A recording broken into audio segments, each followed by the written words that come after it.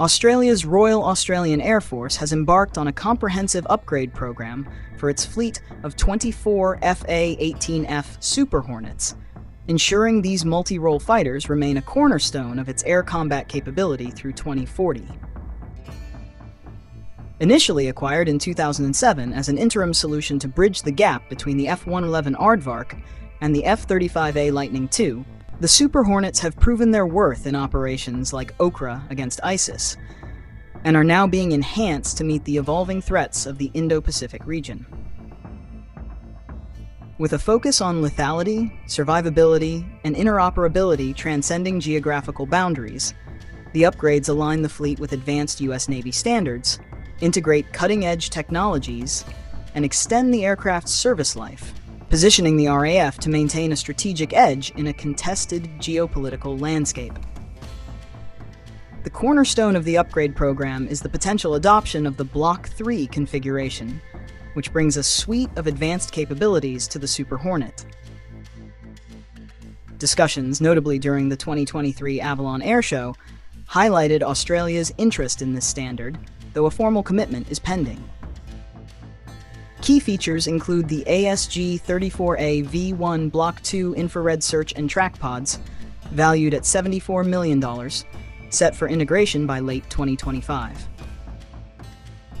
These pods enable the detection and tracking of stealth aircraft like China's Chengdu J-20 by their heat signatures, enhancing situational awareness and missile guidance in contested environments. The Block 3 package also introduces an advanced cockpit system with a 10.1-inch customizable touchscreen display, improving pilot interaction with critical data.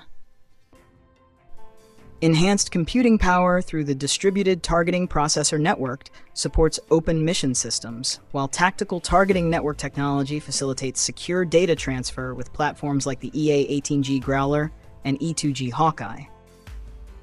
Conformal fuel tanks extend the aircraft's range by approximately 222 kilometers without sacrificing aerodynamics, and a 10% reduction in radar cross-section bolsters survivability, though this benefit diminishes with heavy underwing armaments. Upgraded F414 engines deliver 20% more thrust and better fuel efficiency, complementing an airframe life extension from 6,000 to 9,000 flight hours. Beyond Block 3, Australia is prioritizing long-range and hypersonic strike capabilities to project power across vast Indo-Pacific distances.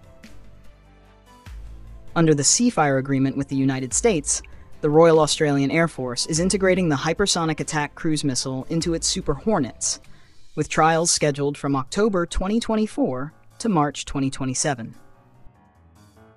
This weapon, capable of hypersonic speeds, significantly enhances the fleet's ability to engage distant targets rapidly. Additionally, the AGM-158C long-range anti-ship missile and AGM-158B joint air-to-surface standoff missile extended range provide robust standoff strike options, critical for maritime and land-based operations. Interest in modified SM-6 missiles, demonstrated during Ring RIMPAC 2024, suggests potential for versatile air-to-air and surface-to-air roles, further expanding the Super Hornet's mission flexibility. These weapons ensure the RAAF can counter advanced threats, including China's J-20 fighters and H-6 bombers, in highly contested airspaces.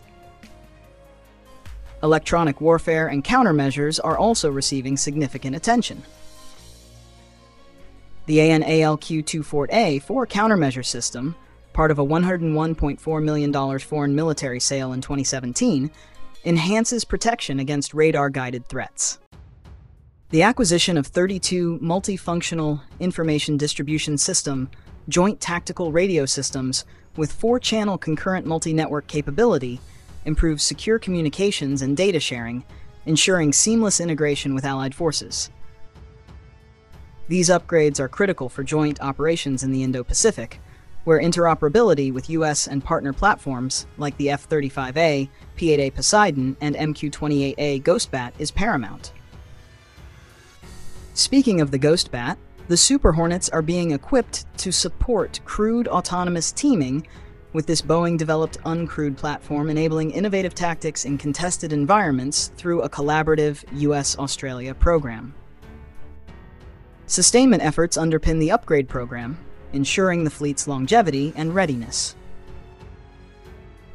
In January 2024, Boeing Defence Australia secured a $600 million 5-year contract extension, bringing the total sustainment contract value to $1.2 billion.